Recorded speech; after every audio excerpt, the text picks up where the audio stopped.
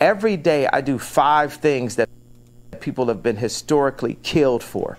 Like what? Every day. Every day you do 5 things that people are historically killed for. Are they like 5 unique things, or is it like the 5 things over and over again until someone does decide to kill your black ass? And that's the question. It's just, yo, I want to prove, first of all, I am Jew also. The 12 lost tribes of Hebrew. Do the math. Do your research on it. We have got our culture ripped from us and then told we were just simply void of color, which is another definition for black. But if we knew we were a culture and knew we were a people the way the Jewish people know, then we wouldn't abort ourselves. We wouldn't shoot each other dead in the streets and then rap about it.